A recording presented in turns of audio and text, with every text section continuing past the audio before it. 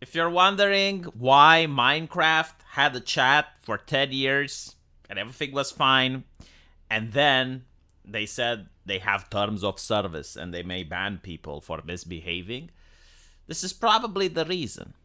It's because the Biden administration is pressuring game companies to censor, to spy on people, to have terms of service.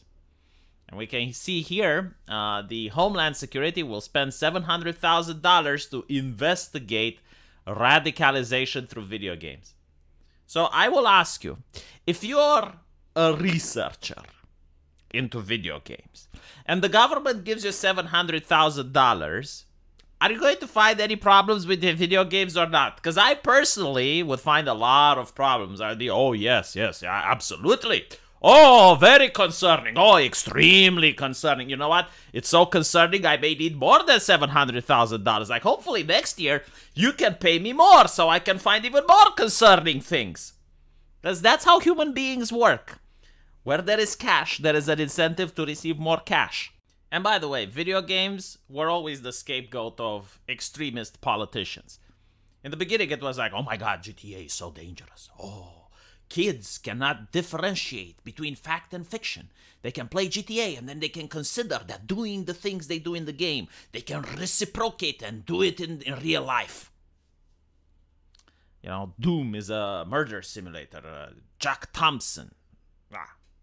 Now it's, oh my God, the video games. Like, people can play video games and then they can experience sexismus in the video game or racismus. And then they will do it in real life. If only we can surveil these people. If only we can check and verify what they speak and how they talk. And we can listen in. If we can put a microphone in every person's house, it would help us, the government, combat radicalization a lot better.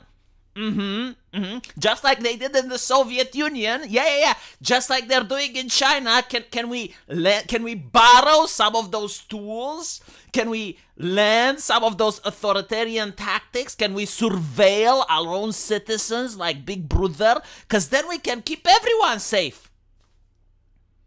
I mean, I generally don't know how the United States used to catch terrorists back in the day without listening in to people's phone calls, without checking in people's private mails. How did they do it, chat? How are they capable of stopping bad guys without violating people's privacy? I do not know. They must have been some super people, weren't they? You know, at this rate, why can't everyone just have a police officer in their house? In their house, like with you, with your family. A member of the government should be in everyone's family. I guarantee to you, that will stop radicalization. Why can't we do that, Joe Biden? Why? Why are you so powerless at making it happen? Just give me an FBI agent into my home so he can listen in, so he can see if there's any radicalization taking place. Please, I beg you, U.S. government, give me the FBI agent. But all jokes aside, right? I mean, this is what it is. First of all, their only concern seems to be white nationalists, right? So, far-left extremists, anarcho-communists, you know, any of that, like, that's not a problem. Islam, like, extremism, no, that doesn't happen. No, we're just going to spend money to look into just one type of extremism. Fair enough. Okay. And how are you going to do that? Well, simple. We're going to monitor people.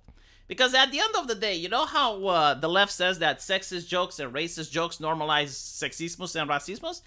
Well, teaching people that it's okay for corporations to surveil on your activity normalizes surveillance. Like, people are now more okay in current year to have companies monitor their speech. Which is actually what happens with Sony. When you play games on the PlayStation, they said that they have an AI, so if you play with a friend of yours, the AI listens in, and certain words can trigger the algorithm. I don't think this is about combating bad guys, because at the end of the day, like, if you're going to combat bad guys, why would you make a public statement out of it? Because the bad guys can go like, okay, well, it's not safe to speak in Minecraft, let's just use the phone. Let's just meet in real life.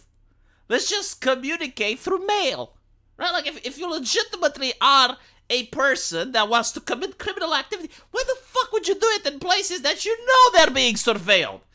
So this is not about that. No, this is about policing speech and normalizing the concept that when you're online, it's okay for companies to track your activities. It's okay for companies to monitor what you say.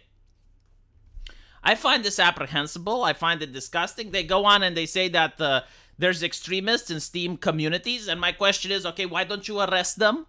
Like, if there are extremists on Steam and you know about them, why don't you arrest them?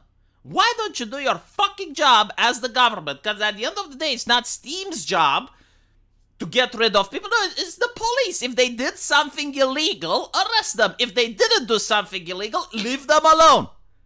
If you think that what they are doing isn't illegal, but it's serious enough, then fucking criminalize it. Oh, but the first speech amendment. Okay, well, then get enough people on your side and remove the amendment. You can change the Constitution. Oh, you don't have enough people agreeing with you, then fuck off. But anyway, right, so this is very concerning. The United States, definitely not the country of the brave and the free anymore. It's the country of the brave and the surveilled. Let me know what you guys think, and I'll see you in the comment section. Take care.